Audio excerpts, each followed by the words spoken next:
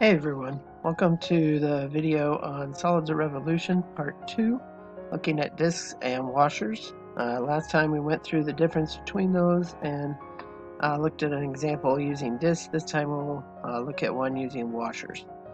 So you should have this blue object from your kit bag, and it does come apart, so you can take the top off. You can see kind of this parabola shape cross section in there, and then this purple washer that is kind of your sample slice right there. So that's what you should be taking a look at.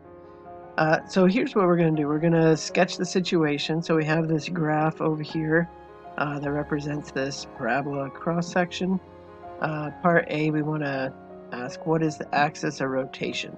So and then go ahead and darken that in on the graph. So if we look at this guy right here, we have a parabola that's going here, but then it's not quite connected to the axis of rotation. You can see there's a hole right there in the middle. So if we draw kind of an axis right through the middle of that hole, that's what we're looking at. So this parabola is going to go up and then come back down the other side, something like that. And you can take it apart and see it a little bit better in your hand, what's going there. But there is that gap. So what it ends up being, if you put it to scale on this guy, is you're rotating around the y-axis. Right. And in the next video, we'll look at what happens if I rotate around a line that's not the x or y axis. But in this case, we'll just use the y-axis. That's our line of rotation, or our axis of rotation. That's where we're going around. Now, in order to use washers, you must be perpendicular to the axis of rotation. So either discs or washers, either one, you're going to be perpendicular to that axis of rotation. So we'll go ahead and draw in our perpendicular rectangle. And you might think, well, what if I really wanted to use a vertical rectangle in this one? Well, you can. That's a method called shells that we'll get to later, and it might actually make a little more sense to do that for this one. But just learning the technique, we'll go ahead and use washers for this guy. So here's my inside, my outside, and I'm just trying to get general shape on that one. So there's my washer that goes around the edge right there. Alright, and you can make that as nice and pretty, or just as rough as you need to. So this is kind of what you're looking at, is that washer. Alright, so what we're going to do is we're going to need, this big radius. How far out does that go to that point right there on the edge? So that's our big R. And then how far out does this one go to this inside point? It's right here. This is that little R. And if you're moving horizontally, this is generally what we think of as the x direction, moving along the x-axis. So we could call this, say, like, x1, and this could be x2, or vice versa. You can call these in any order you want, but if this x1 is the big R on the outside, x2 is the little r on the inside, what we would need then is possibly to solve for this equation up here in terms of x equals rather than y equals. So we'll get there in a second. So what is the axis of rotation? Well, it's going to be y-axis, or the line x is 0 here in equations. Sketch a sample, we already did that, and then what is the volume of that sample slice? So I'm going to put in for now this pi times big R squared, pi times little r squared, and then times this, small thickness, in this case dy, so this is our small vertical thickness in this washer. So that's going to be a dy in this case, which means we need everything in terms of y.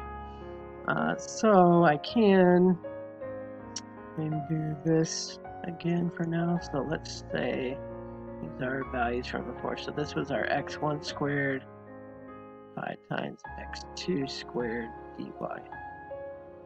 And I just need to solve for what are those x's going to be. So we can go ahead and do that right here.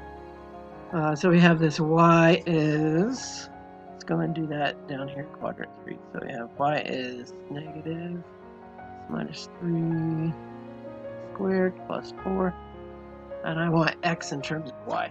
So let's go ahead and move the 4 over. So we got y minus 4 negative x minus 3 squared.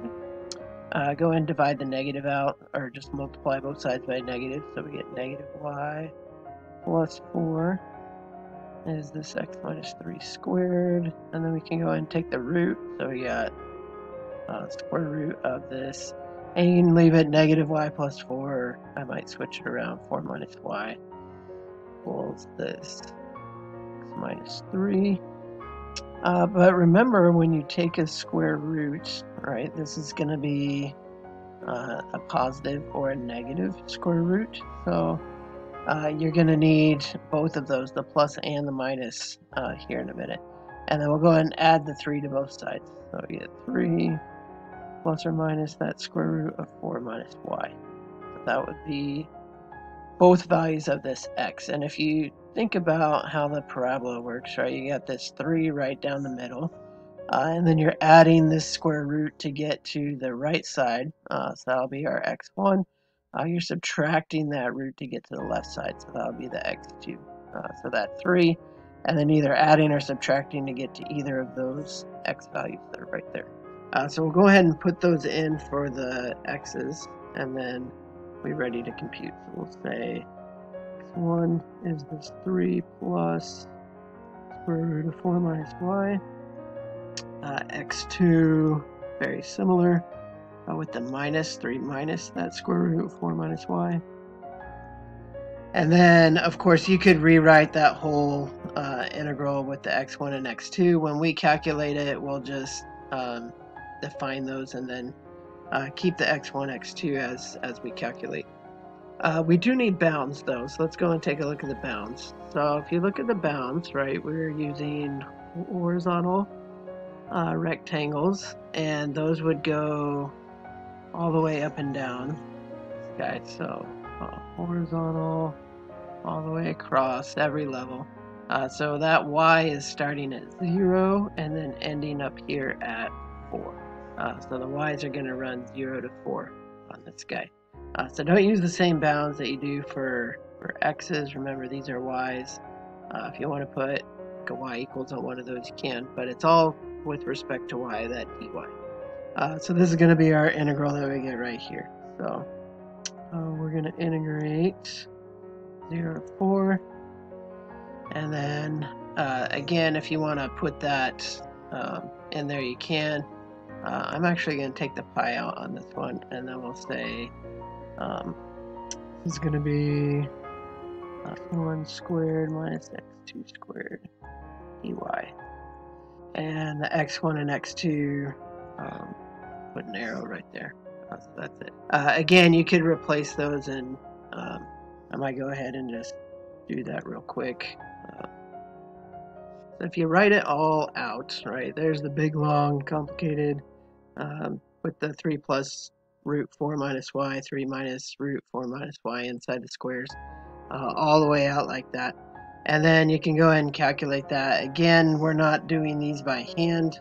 We're just calculating those either with technology, Desmos, or calculators for these guys. So again, I'm going to try it this way. I'm going to call x1 square root of 3 plus, should do 3 plus, then the square root of 4 minus y. So again, that's that right half of the parabola. The x2, that's going to be 3 minus square root of 4 minus y, left half of the parabola. And then when we integrate, and 0 to 4 of, and actually let's go with pi outside. We can do x1 squared minus x2 squared y. And usually if there's any addition or subtraction, they'll want you to group those in parentheses. So we get 201.62 about. So however many decimals you need, go ahead and get it from that. But 201.6062 is what I'll write down for that guy. So 201.06. Real quick, this idea right here, compare the work and end results for objects 1 and 2. What did you notice? So go ahead and think about that. Maybe write something down, pause the video, and then come back and take a look at some thoughts that I have. All right, so what you can see on the discs and the washers.